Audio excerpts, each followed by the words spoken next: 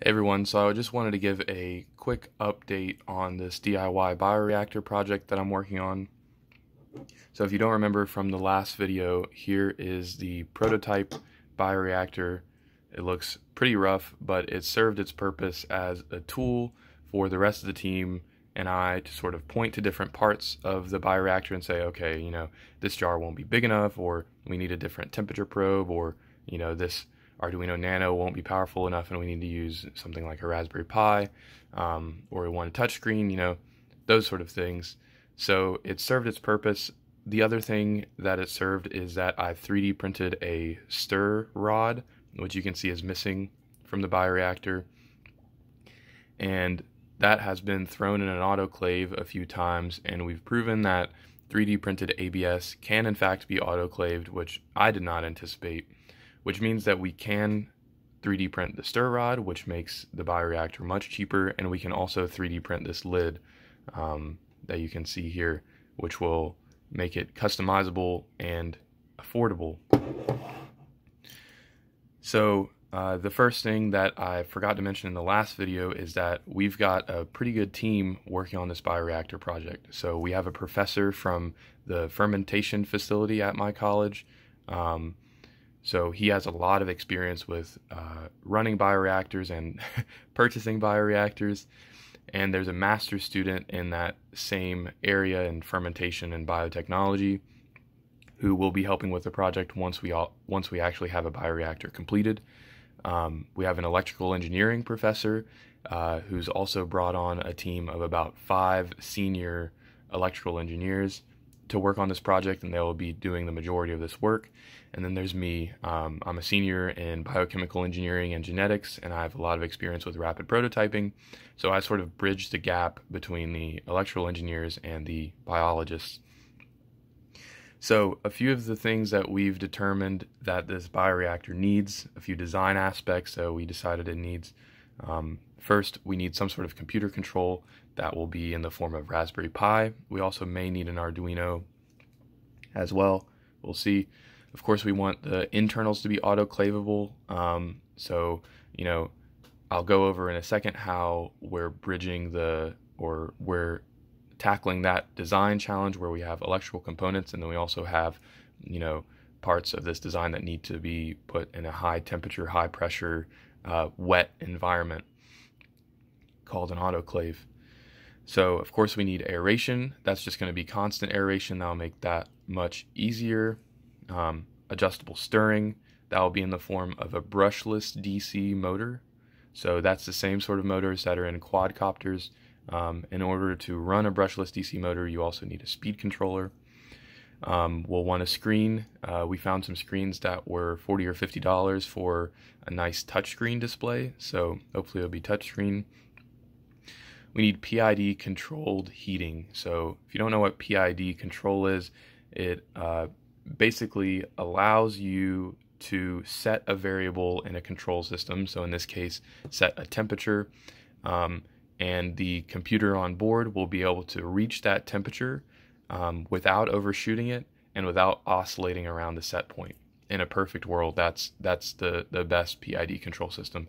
And that sounds really easy, but when you consider the lag in the system, so the lag between the heating element actually heating the bioreactor and then the temperature probe actually sensing the temperature of the broth, you begin to realize how hard it is to control a heating system.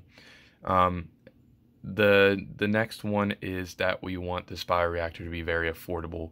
So this is sort of out of my own interest. I want this to be open source and anybody can make it and modify it. So 3D printed parts, of course, they're open source and cheap to make, as well as parts you can order on Amazon or somewhere ubiquitous online.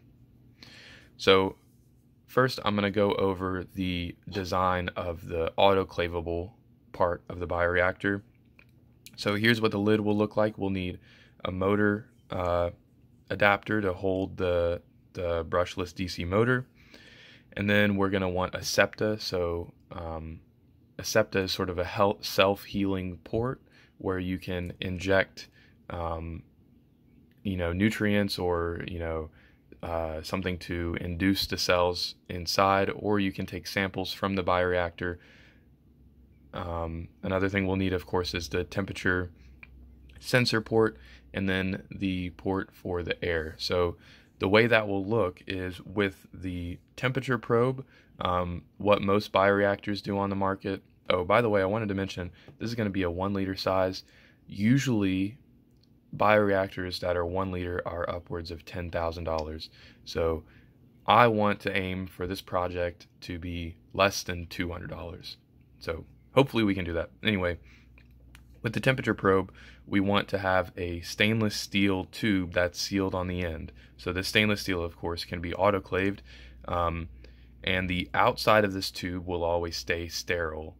However, the inside of the tube, since it's never going to be touching the inside of the reactor, we can just drop in a temperature probe inside of the snug stainless steel tube, and then that's taken care of.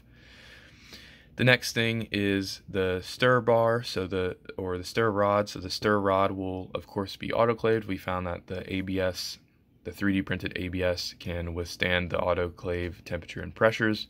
So we'll just be able to snap on the motor, which will be nice.